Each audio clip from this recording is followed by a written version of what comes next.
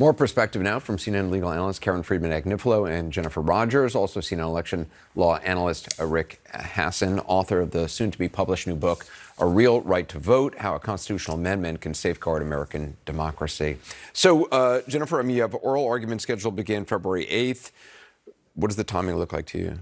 Well, it's obvious that the court really wanted to jump in quickly here because the primaries are approaching, and everyone's talking about the fact that the decisions were stayed. The Colorado decision to take Trump off the ballot was stayed, so he won't be off the ballot regardless of how long the court takes with it.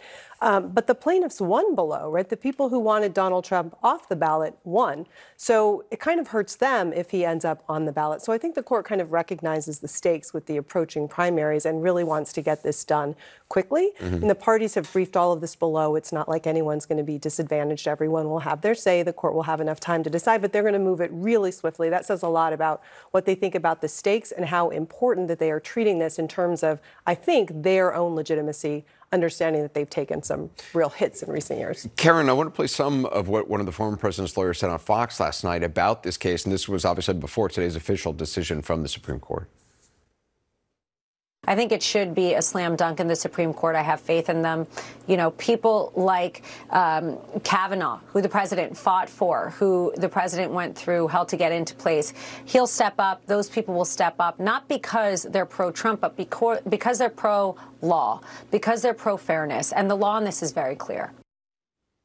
How do you interpret that? It sounds like a dog whistle to me. I mean, that is an absolute message to Brett Kavanaugh through his spokesperson and his lawyer that, look, I went through hell for you. I stepped up for you. If you recall, those hearings were quite contentious with the accusations of sexual assault against Brett Kavanaugh. And basically, Trump is signaling that he expects Brett Kavanaugh to step up. Right. I mean, her argument, just on the face of it, it doesn't make any sense that, you know, because he went through hell for Kavanaugh, Kavanaugh should step up for him, but not because he went through hell for Kavanaugh, but because he cares about the law.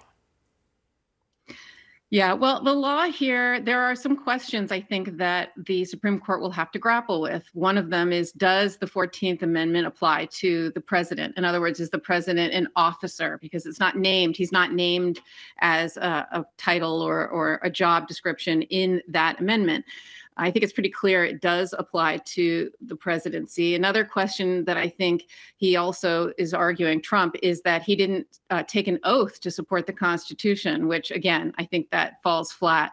But I think where they're potentially going to consider whether it applies to Trump is, does it make sense? Is this a qualification like age or where you were born that a state can just determine like that? Or is it kind of complicated and it's something that Congress has to decide and determine what is an insurrection and whether someone engaged in it? And I think that's going to be the major question that they grapple with. Rick, we don't know how narrow a ruling the Supreme Court might come back with. I mean, there are obviously questions about whether the president is considered, as we were just talking about, an officer of the government, whether states can enforce the so-called insurrectionist ban, whether or not the former president actually incited an insurrection. How far do you think they might go?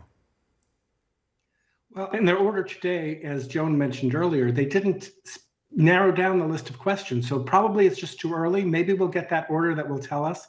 But everything has to break the way of the challengers in order for Trump to be off the ballot. There are just so many ways that the Supreme Court could decide to keep Trump on the ballot that, you know, the odds have got to be with Trump here.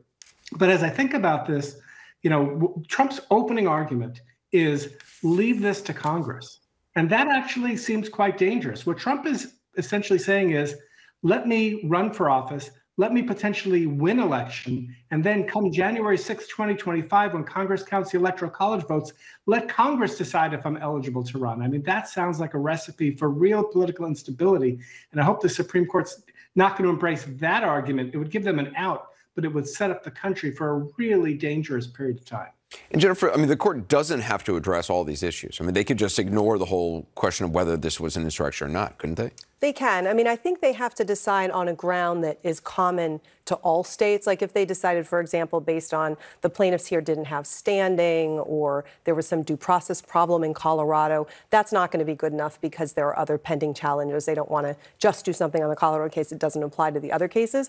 But sure, they could decide, for example, that the office of the presidency, as Karen was saying, isn't included in the offices under this provision, right, and that would apply to all. But even on the insurrection thing, I mean, the 14th Amendment does not say that someone needs to be convicted of it, merely that they engaged in it.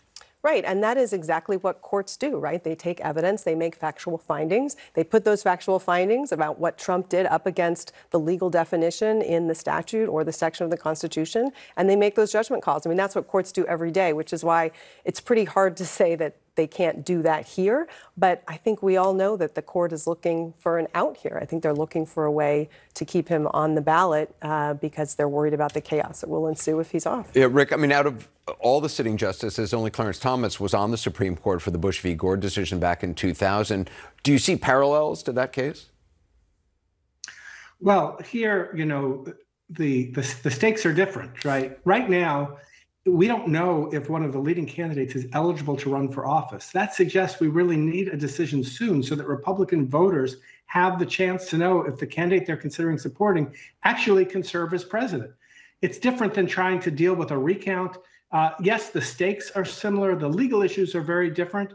And, you know, as you think about what it's going to mean for the country, remember, there are other cases involving Trump that are coming to the Supreme Court, including a really important one about whether he can be criminally prosecuted or whether he's immune. That trial may take place depending on what the court does before we get to the general election season. That decision may end up being much more important than this one if, as I expect, the court is not going to kick Trump off the ballot. Karen, do you think Justice Thomas should have recused himself from the case? House Democrats have questioned whether he can be impartial given his wife's role in what was called the Stop the Steal rally. But an attorney for the plaintiffs in the case just told CNN that they have no plans to ask for Justice Thomas to bow out.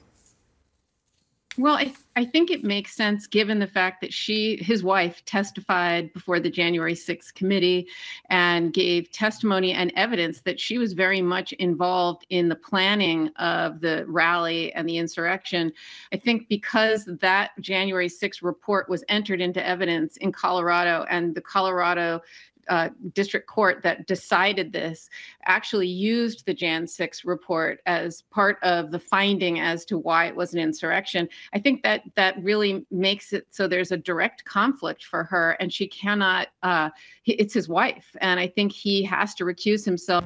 I think if this was, I think if it was any other court or any other judge, they would recuse themselves. But I think it's pretty clear here that there's a conflict. But that decision is solely up to him. Solely up to him. All right. Appreciate it. Karen Friedman, Agnifilo, Jen Rodgers, Rick Hasen as well.